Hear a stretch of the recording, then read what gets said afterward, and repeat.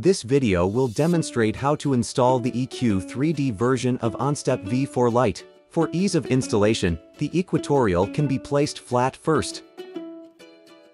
Firstly, install the right ascension motor and insert the 48-tooth high-step synchronous wheel onto the rotating shaft of the Equatorial. Leave a gap of about 2 mm between the synchronous wheel and the Equatorial, and tighten the fixing screw of the wheel with an Allen wrench.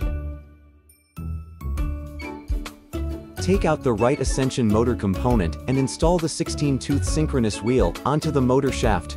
Pay attention to installing the wheel upside down without tightening the fixing screws temporarily.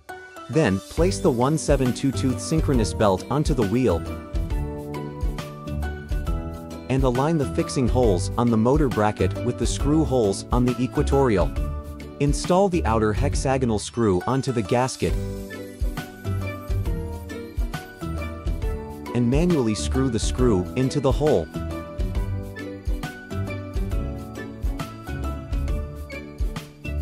Before tightening the fixing screws of the bracket, fine-tune the 16-tooth wheel back and forth, so that the two wheels and the belt are in the same straight line, and then use an Allen wrench to tighten the 16-tooth synchronous wheel.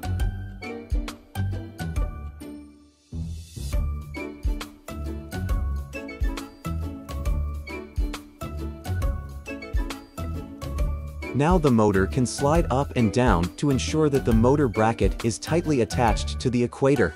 Use your hand to pull the motor down to keep the belt tight, and then use an external hexagonal wrench to tighten the motor fixing screw. The installation of the right ascension motor is now complete. We will continue to install the declination motor and insert the 48-tooth synchronous wheel onto the rotation axis of the Equatorial. There will be a gap of about 2 mm between the wheel and the Equatorial. Use an Allen wrench to tighten the fixing screw of the wheel.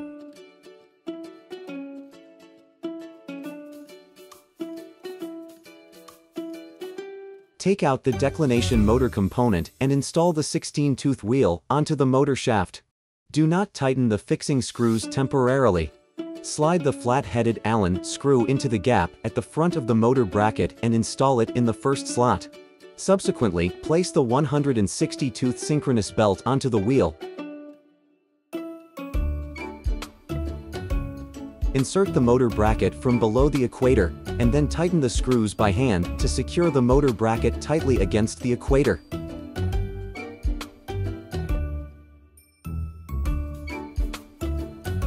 After fixing the motor, fine-tune the 16-tooth synchronous wheel back and forth to ensure that the two wheels and the belt are in the same straight line, and then tighten the 16-tooth synchronous wheel with an Allen wrench.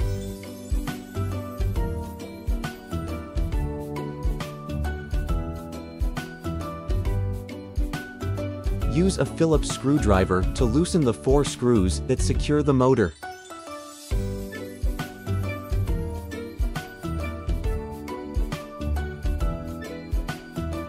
Now the motor can slide left and right. Use your hand to pull the motor outward to keep the synchronous belt tight.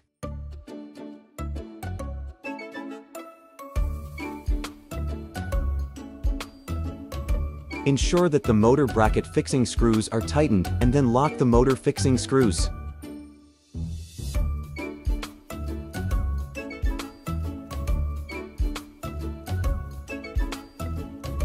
The installation of the declination motor is now complete. Next, let's install the control box.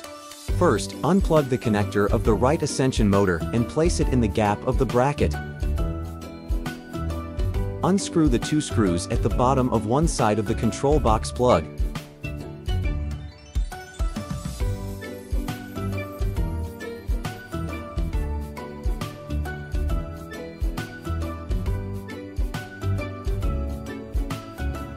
Align the control box with the 2 fixing holes on the bracket, and use the screws to fix the controller on the bracket.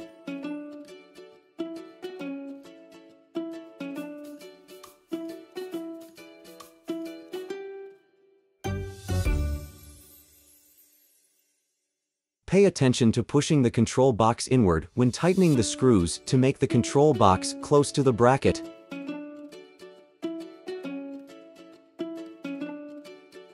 Take out the short motor cable and plug it into the motor and control box.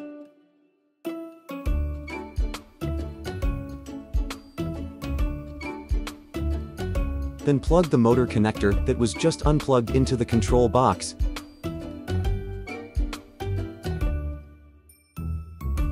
And then use the aviation connector cable to connect the two motors.